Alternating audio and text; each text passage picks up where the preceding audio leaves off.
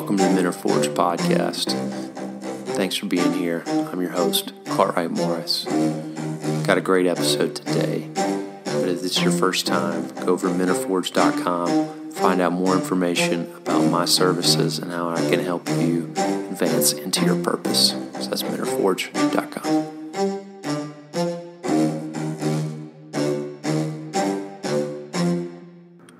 Well, thanks for joining me today. I'm doing something that I haven't done in a while, but I like doing this from time to time, kind of give a little take on pop culture, things in film that I learn of anyone who knows me. I'm a big movie buff, love quoting movies, love engaging in movies, thinking through, seeing the story behind the story, as well as pop culture type stuff. I think I did one on the NFL this past year. But things, and this is kind of the title, what I learned from blank. And today, this may sound funny, but what I learned from Tangled. Great Disney flick. If any of y'all haven't seen it, recommend it. And I'm going to tell you why in fourfold. But I'll give a little backstory. I was taking care of my nieces this past weekend, spending time with them, and they wanted to watch the movie Tangled. And we put it on, and as I was cooking, cleaning, and watching, I was like, dang, this movie's good. It's got some gold. To the point where when I actually got the chance to actually sit down and watch the whole thing the next day, me and my wife watched it, a little Sunday afternoon flick.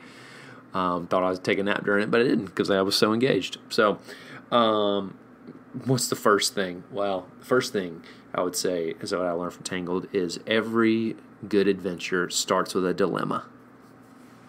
Right? Before she officially leaves the palace, there's a funny little bit. She's going back and forth of, wow, this feels amazing, free, but also I'm disappointing my mother. I'm withholding, that I'm disappointing or disobeying, whatever that language is that we use to hold ourselves back, that little mental block that we have, but yet we're experiencing something that was free.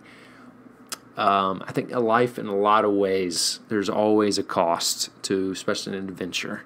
There's always something that we are not doing. There's consequences that could happen from doing something. But at the end of the day, what do we get in return? Because that's at the end of the day. And for her, there was freedom. And I think that's before we make a big decision, an adventure, start a new job, start a business. There's always that dilemma of, well, I'm leaving security. I might be disappointing someone to go pursue this thing. And at the end of the day, that's what the adventure's about, pursuing a relationship. Somebody you've been friends with a long time. And you're like, well, there's a very good chance I could lose the friendship if I choose to want more, to ask for more than just a friendship. But then on the other hand, I could get an actual relationship with a person that I have very strong feelings for, right? I think a good adventure, driving across the country, even going on the weekend, like going fishing, going hunting, going mountain biking. Well, I worked all week. I'm pretty tired. But what I get in return, the feeling of being outdoors, experiencing rest for my soul versus just rest for my body. So I really like that little part where there was the very human interaction, even though they did it in a very funny way, of every good adventure starts with a dilemma. The next thing, which kind of leads into, is you get a really good sense of what abuse is. I don't know what these writers are. I probably should have looked up who they were because it's really fascinating of the manipulative language that this her so-called mother, right? By the way, I probably should say hashtag. There's some spoilers. FYI. I mean, the movie's been out for over 10 years. Come on, people. Which makes me more of a fan of Mandy Moore. Unfortunately, my wife got me into This Is Us, and it's really good. That's another one that's really good. They make you ask really good life questions. Anyway, but Mandy Moore is pretty great. She's the voice of Rapunzel. So I would say, what abuse looks like. Manipulation, gaslighting, I think that's one of the uses there. The feeling of love will be withheld if you do something. That's manipulation. That's not real love. But, abuse generally looks like that. I mean, some of y'all know the difference between trauma A, trauma B, or big T trauma versus little t trauma. And you see in this is really like there's this little t, and it's what it is the things that are withheld that you needed. Love, attention, interaction, that she is, for her own benefit, is using language that is for her benefit, that she stays in that tower the rest of her life. It's for your safety. What really is for her benefit. And we should be able to recognize that in our relationships and call it out for what it is.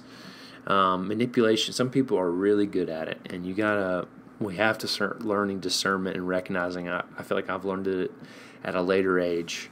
When people use these things like love, care, safety to manipulate us for their own benefit. So, abuse isn't necessarily direct or violent or physical, right? It can be very manipulative, withholding. So that was the second thing. Third thing, the pursuit of dreams, taking massive action in our life, is generally twofold. There's really two fears connected to them. And I love that they do this in the boat. And I think it's in a song too. Or maybe it was before the song. I can't remember. But anyway. Which I found out was my wife's favorite Disney song. So if any of y'all know that and agree with that, please leave a comment. But yeah, so I was fascinated that, wow, they really connected with this human experience. I think this is why we love Disney films. These writers really do a great job of, if she basically, it's right before she has this dream scenario, her whole life she's been wanting to see the lights, to see the lanterns, right, go up in the sky. And what she gets, but she's right there before, it's like, there's the fear of failure. There's the fear it's not going to be that good, that it's not going to live up to this expectation I've built. It's not going to be that great, or I'm going to be disappointed at the end of it. That is a very real thing when we take a pursuit, when we finally are standing at the bed, at the footstool of our dreams and the things we've longed for, wanted for, right before, right? There's that fear, and we want to pull back and withhold because we don't want it, that fear. But then she also mentioned something else. The fear of, what if it is everything I've ever wanted? Then something will have to change. I will have to be different. I have to think different. I'll have to approach life different. I can't have the security of my little tower in the middle of nowhere. And that language is so fascinating to me that it's really powerful, that like, wow, that is a very human thing, that when we stand at the threshold, that's the word I was looking for, threshold of life, of the things we want, our pursuits, our dreams, or taking massive action in our life, that there are really those two fears, and we really have to address them. We really have to face them head on to really find out. So I thought that was really powerful. And then the last thing, which spoiler alert, the ending, is sacrificial love begets sacrificial love. I think, we can, obviously it's not as dramatized as it is in the movie, but yeah, that when she, he basically was, she was going to give up her freedom for him. If she could heal him, she would give up her freedom and not complain the rest of her life, fully knowing now that she would be in prison the rest of her life, that she would experience physical bondage the rest of her life. She decided to give it up so that he could be healed. That's sacrificial love right there. And then what happens in turn is he lays down his life for her. He cuts off her hair, knowing that she would be set free. That laying down, that sacrificial, so that she would be free, but yet he would still die like that.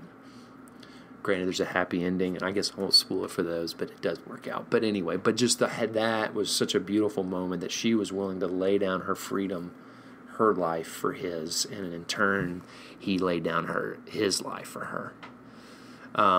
Such a powerful moment.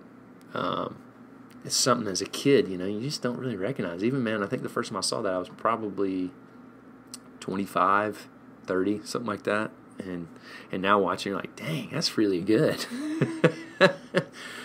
Well, anyway, if y'all like Tangled, please let me know. But also, any other Disney movies got some really good content, some really life lessons, some really human moments.